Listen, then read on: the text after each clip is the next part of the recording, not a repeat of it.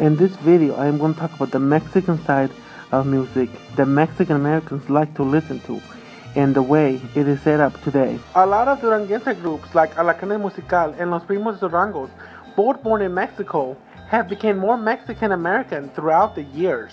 Duranguense has gone to a new level. Groups like Montes de Durango and Patrulla 81 have made songs talking about the difficult lives of immigrants in the United States. Tex-Mex is big music in Texas that crossed the border into Mexico. Big stars such as Selena and Bobby Pulido have sang a lot of Tex-Mex music. Mexican rock is the type of music that has been sung by groups and individuals, such as group RBD, Rebelde, and Belinda from Spain.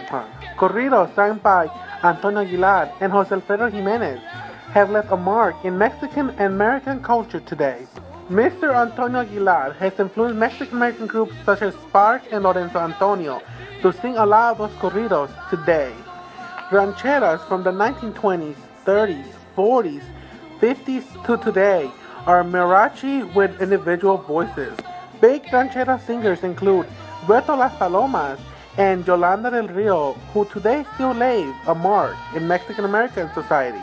Perhaps the biggest ranchera singer is Mr. Vicente Fernandez. Raised in Jalisco, he has had a big impact in Mexican Americans today. Ezequiel Peña, another ranchera singer, has combined mariachi with norteñas and banda, impacting Mexican Americans today. The most controversial kind of music is the narco corridos, which are sung by groups like Los Tucanes de Tijuana and are heard in the U.S. and Mexico. Narco corridos have crossed the border into the United States and have encouraged Mexican American singers such as Gerardo Ortiz to sing their songs. The kind of music that you dance to in Mexico is called cumbias, sang by groups like La Sonora Dinamita and Laura León, La Tesorito. Another kind of music there is reggaeton, which originates from the state of Puerto Rico. Singers such as Wisin y Yandel, Daddy Yankee, and Rakim and Kenway are really popular in this kind of music.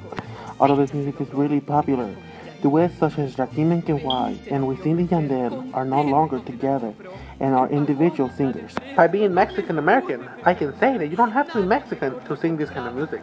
A good example of this are Puerto Rican singers Luis Miguel and Carlos Ponce.